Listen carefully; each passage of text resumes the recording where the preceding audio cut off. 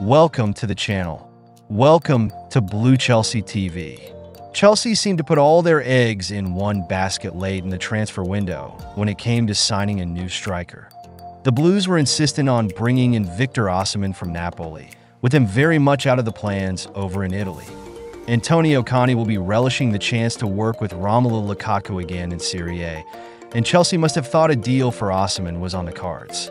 Take a moment to like the video if you're enjoying the content. Subscribe to the channel if you are bumping here for the very first time.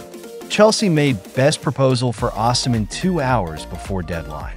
However, it seems as if an agreement couldn't be reached between the prospective club and player, and the deal for now is off. It seems Chelsea did everything they could though. Fabrizio Romano stated on his YouTube that the Blues put their best proposal together at around 10 p.m. However, a deal could not be reached, he said. Tonight, at 10, Chelsea presented a new important proposal. Chelsea did their best, but Osimhen still said no. I think it's now over. Chelsea are now set to go another transfer window without addressing the striker position, with their closest acquisition to this being the signing of Joao Felix. That's all. Don't forget to like, comment, and subscribe. See you later with another video. Until then, bye-bye.